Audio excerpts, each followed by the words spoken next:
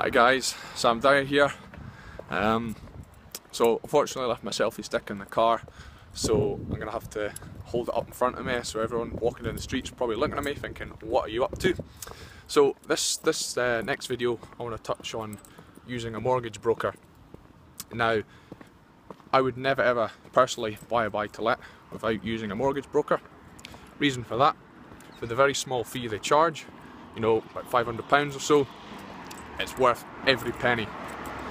Now, why do people use agents and brokers?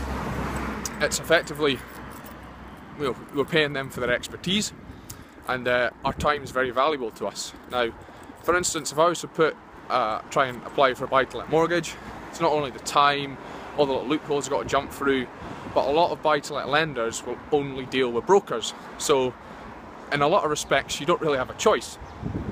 That then leads us on to use a good broker. Now, there are brokers out there that will say they'll do everything under the sun. You know, I do this mortgage, that mortgage, do this, and this. Well, really, you want to be looking for a specialist. So, somebody who specialises in buy-to-let.